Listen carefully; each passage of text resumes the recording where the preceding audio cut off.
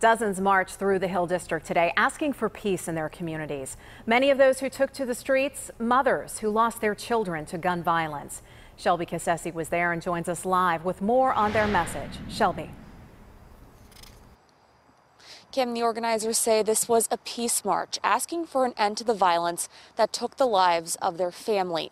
The mothers that marched today said they're still waiting for justice and for change.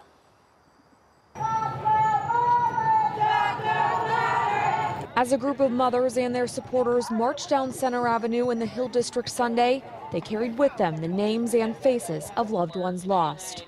Speak up, because you just don't kill that person. You kill a whole family.